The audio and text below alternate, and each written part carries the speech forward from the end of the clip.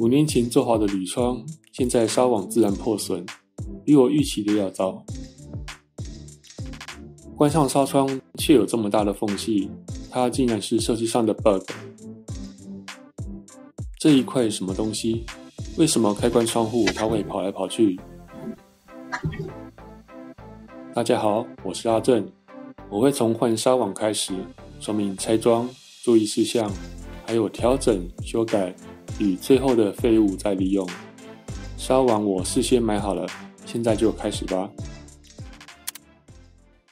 大概近10几年来，纱窗开始有了防坠安全装置，左右各一个。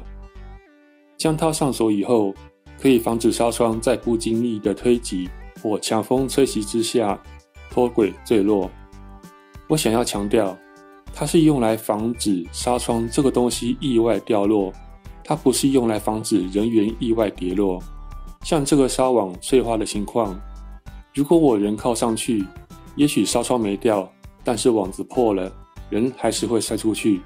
我们要有这个认知。相对的，今天当我需要拆纱窗时，就得先把它解锁才行，否则拆不下来。拆纱窗说简单是简单，但这是对外窗，万一发生意外，可能是东西砸到楼下去，或者是人摔出去。既然知道有危险性，所以在作业的时候就一定要提醒自己脚步站稳，像这个台面上就不要有水或是太多杂物，以免自己滑倒绊倒。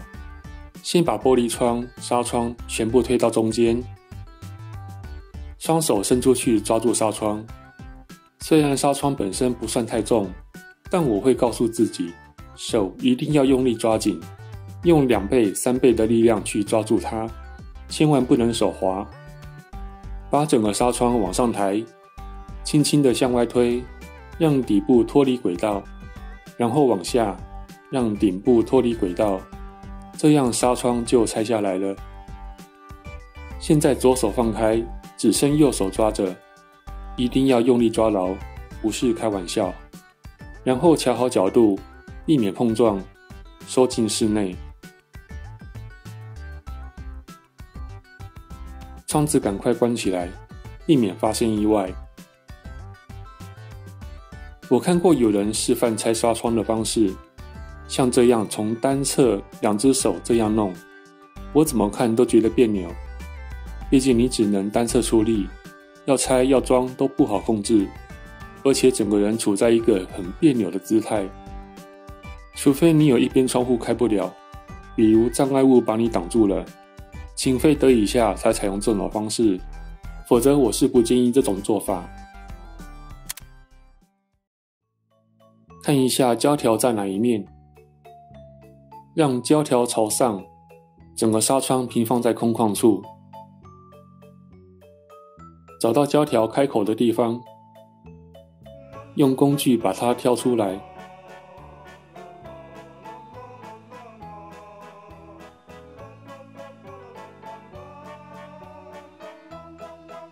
然后就可以整条都拉出来。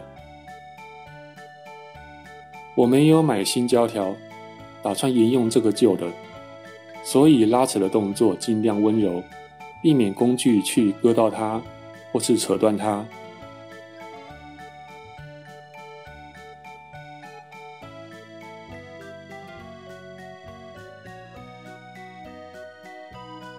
这胶条没有必要换新的，像这样的胶条丢掉是种浪费，买新的又是一笔钱，我们干嘛跟自己的钱过不去？就算拆的时候断成好几节，但只要塞回去时，它能够把纱网塞紧，就算是达到目的了。塞得紧才是重点，除非它粉碎了，那才有必要换新的。当然啦，如果是请师傅来做，在价钱不变的情况下，能换新的就换新的，毕竟师傅不会退你钱。这样旧的纱网就整张拿下来了。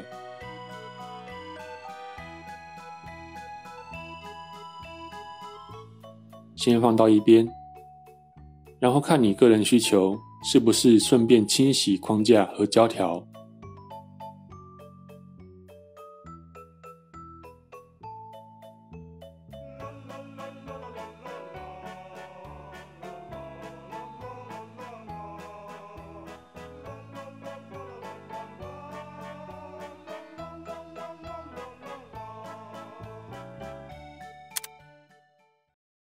给大家看一下早期的纱窗跟现在的纱窗结构上的差异。前面这是很旧的纱窗，它是以榫接方式组成的结构，大概在20年前很常见，现在还是有，只是会比较少。后面是我家目前在使用的纱窗，它是以螺丝固定的结构，只要螺丝锁紧就可以保持90度角。两者结构有明显的差异，旧的显得松散，新的相对牢固得多，尤其纱网拆掉以后会更加松弛。如果是这种框架，装纱网的时候要注意框架不能歪斜。如果在框架歪斜的状态下把纱网固定上去，最后你就会得到一片歪斜的纱窗，装到窗子上可能就无法密合。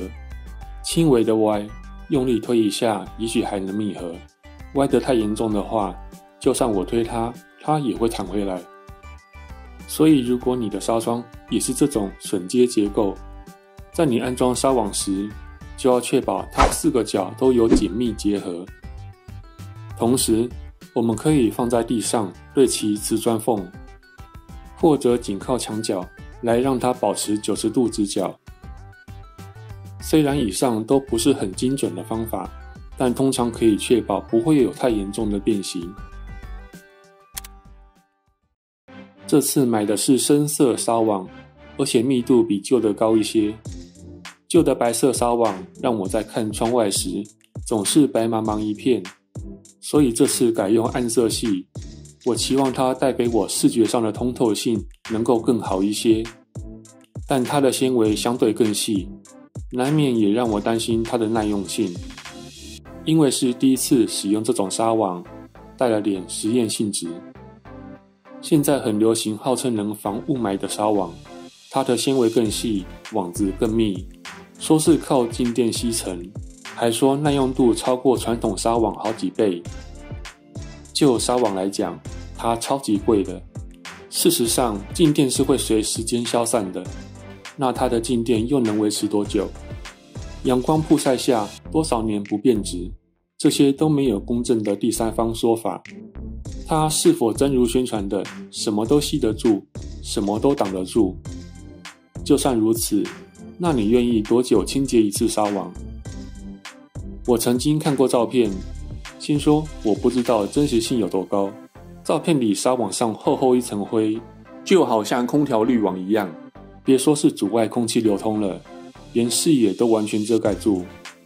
我们要知道，越密的网子对风的阻力就越大，因此刮台风的时候，强风对网子的破坏力量也越大。尤其在常年风吹日晒雨淋之下，它是不是更容易破？这近找资料，看到铺天盖地都是厂商与网红的业配文，真正有普通民众对其产品表达的使用感受还是太少。在我的诸多疑虑还找不到更多资讯来解答以前，我本身是不会花这么多钱来尝鲜的。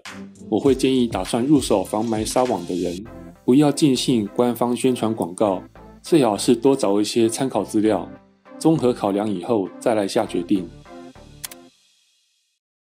我们买网子通常会比框还要大得多，与其说这边剩一点那边剩一点，剩余的面积越小，那样的余料越容易失去再利用的机会，也就是说裁下来只能丢掉。所以我会建议靠角落，把剩余的料集中在同一边，这样的话余料的面积越大，我拿它来做其他利用的机会就大大增加。我要从网子的窄边开始进行安装，网子与框保持平行，因为网子要塞进凹槽里面会吃掉一些宽度，所以一开始就要多留2公分左右。如果你比较没有把握，觉得2公分太少，那就自己拿捏，多留一些宽度。只是留越多，可能造成浪费就越多，大家自行斟酌。你如果有必要买新的胶条，就要事先量好需要的长度，然后从旧的胶条剪一段下来，带去店里比对粗细。宁愿你买稍微粗一点，也不能比旧的还细。买太粗，顶多装的时候比较吃力；买太细的话，塞不紧，随时会脱落。因为我的胶条是沿用旧的，长度和粗细绝对没有问题，它转折的痕迹还在，我就依照它原来的样子装回去。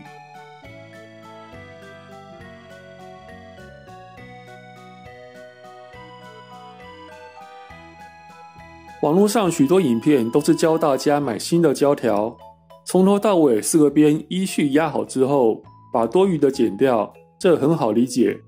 但针对旧胶条重复利用，就需要避免发生以下状况。我先举例，一个边的胶条本来这么长，当我把它扯掉之后，往往会发现它的长度变短了。这是因为最初安装胶条时的挤压导致胶条延展，所以变长，直到我把它扯下以后，它才又缩回原来的长度。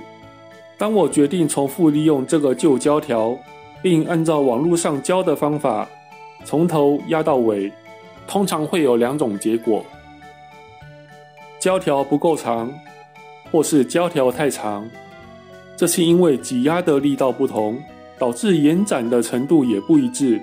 就算是同一个人来操作，每一次挤压的结果也不一定会一样。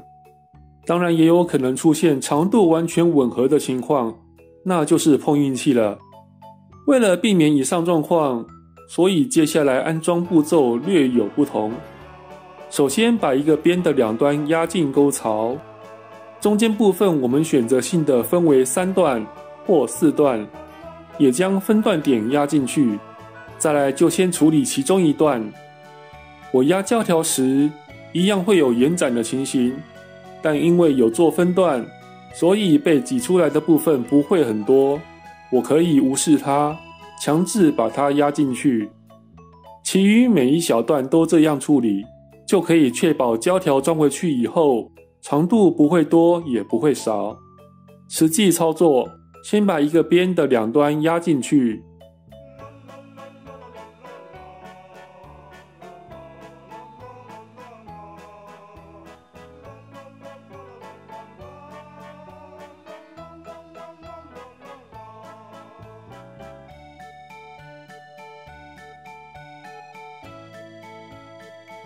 然后再处理中间的部分。我没有买压胶条专用的滚轮，因为我不会一直做这个工作，买了也用不到几次，而且我可以在家里随便找个东西来取代它，一样能完成压胶条的工作。像胶条我没有买，滚轮也没有买，至少省了100块。这些开销是不是有其必要？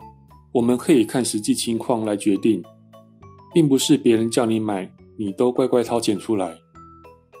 这次修纱窗，我唯一花钱购买的只有这卷纱网，600块钱。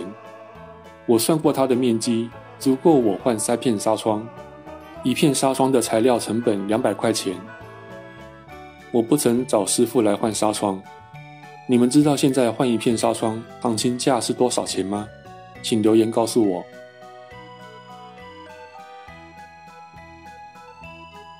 剩下这2边，先把网拉平，才压胶条。持续把网拉平，同时将胶条压进沟槽。拉网的动作很重要，如果忽略这个动作，整个完成之后，网子中间会松松垮垮，那非常难看。也就是因为后面需要拉网的动作，所以我才将会有余料的2边留到最后，这样手才有地方抓。胶条都塞好以后，准备裁切。许多老师傅都是这样切的，沿着沟槽一刀划下去。我建议业余的人不要学，因为我们力道控制不好，常常需要重复划好几刀才切得干净，同时还搞得像狗啃的一样，而且很容易出意外，不是刀子撇到外面来，就是去削到里面的胶条。我如果学老师傅这样，又想要避免重复割好几次，所以很用力的划下去，这时候要是出意外，就可能会很严重。我们没必要冒险，最好改用较为安全的方式来处理。像这样把网子往内折，刀子向外割。毫不费力，很轻松就割开了，而且也很平整。像我们自家 DIY， 边边剩下一点点余料，有没有裁掉都没关系，因为它是朝向外面，平常自己看不见，也不会影响窗户的开关。没有人规定一定要裁得干干净净，大家可以自己斟酌。网子装好了，很平整，整个框也都没有歪斜。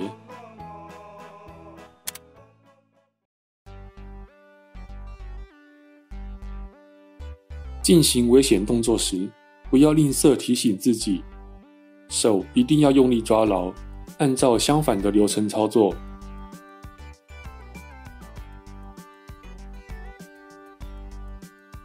先让上缘进入轨道，再来下缘也进入轨道。双手不要急着放开，先抓着纱窗，左右来回滑看看，感觉它确实都在轨道里。也可以紧握纱窗向外推看看，在确定没有脱轨的余力以后，才能放开双手，然后尽快锁上防坠装置。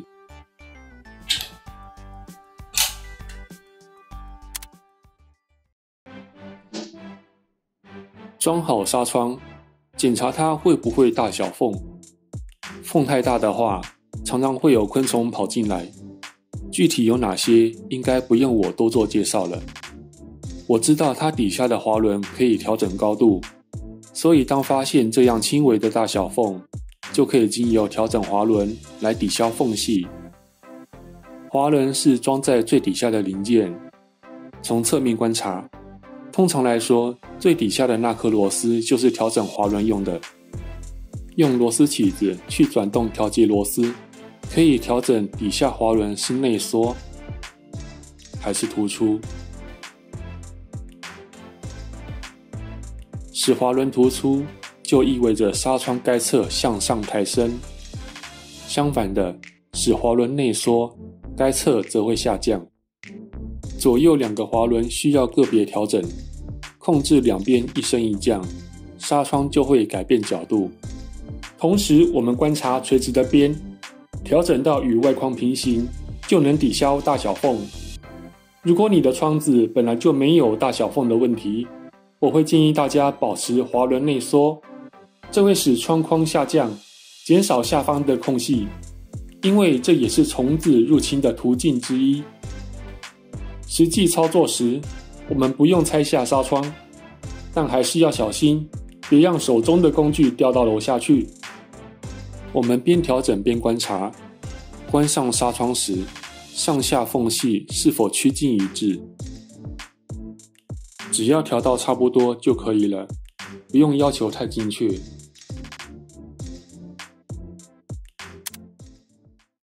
前面已经解决大小缝的问题，但明眼人都看得见，我已经把纱窗关到底了，还是有一条大约6毫米的缝隙。这其实是它最初设计时遗留的 bug， 有2个原因造成这个现象。我拿小片的纱窗来做解说。一个原因是它的螺丝，因为螺丝头突出的关系，关窗的时候螺丝头就会顶到外框，因此留下缝隙。这条缝可能就是蚊虫得以轻易进入家中的原因之一。如果厂商当初采用平头螺丝，并且锁紧时可以嵌入结构中，那就不会有以上问题发生。我把螺丝卸掉，暂时排除螺丝头的因素，再把纱窗装回去，用力推到底，结果这条缝还是在，不过它缩小了一半，剩下3毫米，就是因为去掉了螺丝头的厚度。我现在拿的是小纱窗，从它上方观察，就可以发现第2个导致缝隙的原因在这里。凹槽不够深，或者说边框太宽。这角度可以看到，外框的这个边实际上已经顶到纱窗凹槽的底部了。也就是说，纱窗确实已经紧闭，但是它结构设计的关系，导致它有这样的间隙。然而这就给人一个错觉，感觉纱窗没有关好。错觉部分不是大问题，我就不管它了。但螺丝导致的缝隙，我打算把它解决掉。一般民众在五金行或卖场挑选螺丝，可选择的种类不会太多，想要找到特定造型的螺丝来替换，跟中乐透的几率有得比。再说，为了让螺丝头嵌进去，这里面要挖成孔，我没有适合的工具也办不到，所以螺丝部分我没办法改动，但我可以在外框这里挖一个缺口，让螺丝头能够容纳进去。只要螺丝不再顶着外框，自然也就不会因此产生缝隙。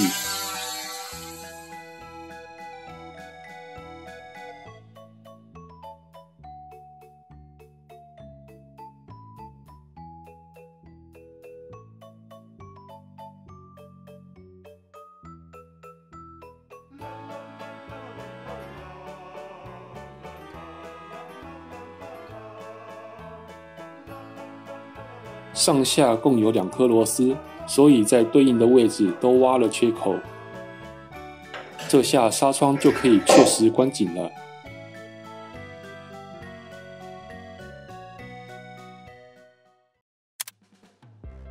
按照惯例来比对一下新旧纱网的差别。这是白天从室内向外看的视角，左边是白色纱网，右边是黑色纱网。我估计的没错，黑色纱网视觉穿透性比较好。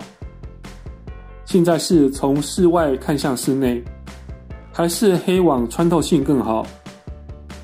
看看晚上的效果，室内向外看，黑网几乎消失不见。如果从外面看进来会如何呢？室内不开灯的话，离远一点其实都看不清楚。要是有开灯的话，黑网这边看进来也是一清二楚呢。正所谓五级后猛能后，注重隐私的人挑选纱网也应该要注意颜色的选择。这东西跟纱窗没关系，但它是铝窗的一个配件，这需要安装在上方2片玻璃的轨道中间。它是软的，可以稍微凹一下，把它卡进去。有人说把它放在边边，关窗的时候它会起到缓冲的作用。对啦，它是有一点点阻力，但就是一点点而已。当我关上窗子，我会期待它气密、隔音、防虫，对吧？但镜头从这里可以看到，在轨道与2片窗扇中间竟然有好大一个洞，不仅风沙会灌进来，连虫子都进得来。那如果刚才这个小东西摆在中间，就刚刚好把这个洞封闭了。所以这个小配件在网络上有人叫它阻风块、阻风片、防盗挡等等类似的名称。很明显，摆在有空隙的位置才是它正确的用法。最初师傅把铝窗安装好以后，在我拉窗户时，那个小东西是会跟着乱跑的，那样根本无法达到它该有的功能。直到我跟师傅要求将它固定，师傅才把它锁上螺丝。那为什么它又称作防盗挡？因为少了这一块，有心人士就有较大的机会可以成功从窗外打开已上锁的窗子。只要把它安装在正确的位置上，就能对防盗起到一点帮助。所以当时师傅也有跟我说，要拆窗子之前，这个螺丝要先卸掉，把它移走之后才能拆窗子。不过这也只是防君子，像我懒得卸螺丝，没有把它移走的情况下，窗子用力往上抬，还是拆得下来，只是比较吃力罢了。换下来的旧纱网我不急着丢，虽然它已经脆化，承受不了拉扯，所以无法用在对于韧性有要求的环境上，但我可以把它用在不要求韧性的地方。比如露台的地漏，它原本的孔洞很大，以前蟑螂可以自由进出，还有这些细碎的落叶在地上被风吹来吹去，往往也会落入地漏当中，最后化为淤泥。所以以前我就把旧纱网剪了一块放在里面，你看这样落叶就不会再掉进去了，可以等我抽空出来查看的时候再把落叶扫掉。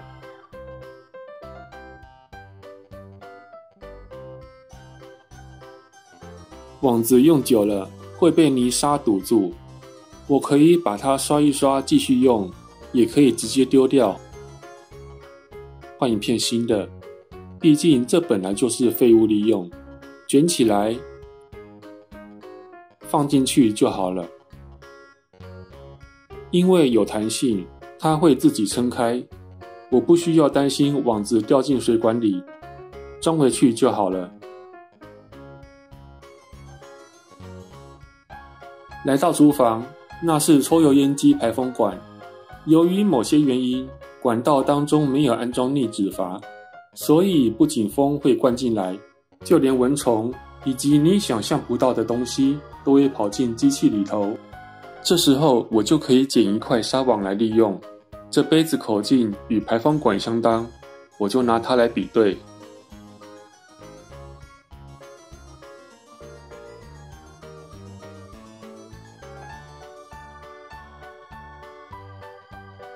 我想把网子塑形，安装时会比较容易。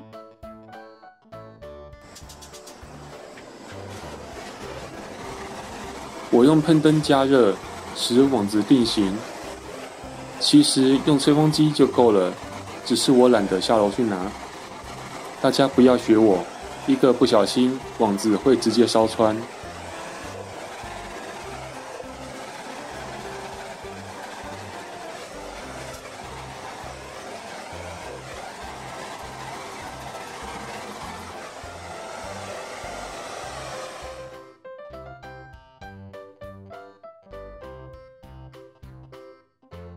剪掉多余的部分，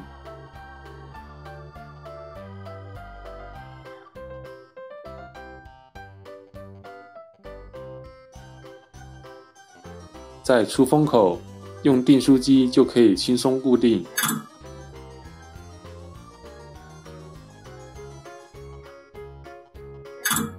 哎呀，订歪了。因为纱网安装在管道末端，未来如果网子沾附油污，对排风造成影响，我也能够很方便的将它扯下丢弃，再换一片纱网装上就可以了。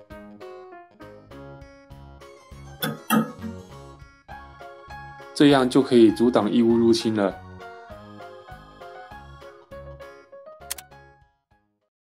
这窗子一般叫水泥窗、口水汤，两个名词是指同一个东西。好像另外还有剔醋汤，我就不清楚它们有什么差别。不过共通点就是很多人见过，但懂拆装的人很少。我想大多数人会先拆纱窗，然后发现外面栅栏挡住去路，拆不了，所以这个窗户必须里面的先拆。但你想要直接拿也不行，一样拆不了，所以请跟我这样做。纱窗抬起来，尽量向外推，将它放在最靠外面的位置。中间这片也是抬起来，往外推，让它跨在轨道上。最后这一片需要插入中间这个凹槽里，试试看，进不去嘛？如果把它错开来，我们就会发现到，它这边缘是凸出来的，再过来后面是有空间的哦。同样，这一片背面也有突出，所以在它们重叠的情况下，往外推，它们会互相顶住，占用的空间。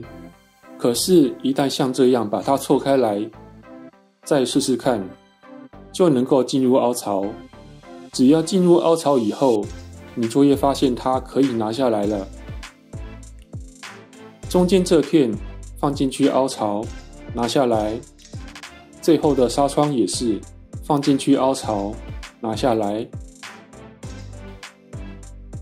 这就是完整的拆卸方式。要装回去的话，就是反向操作。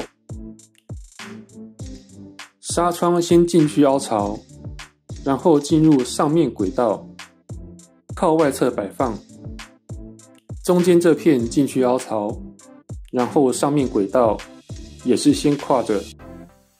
最后这片记得要错开，进去凹槽，然后上面轨道直接放在正确的轨道上。前面2片也回到它自己的轨道上，这样就完成了。以上就是这次分享的内容，我感觉讯息量好像蛮多的，不过我在影片资讯里都帮大家标注了时间点，大家可以快速的跳到感兴趣的章节重复观看。那希望这些资讯对你们有帮助，请多多帮我订阅、按赞、转发、分享给更多人。谢谢大家收看，拜拜。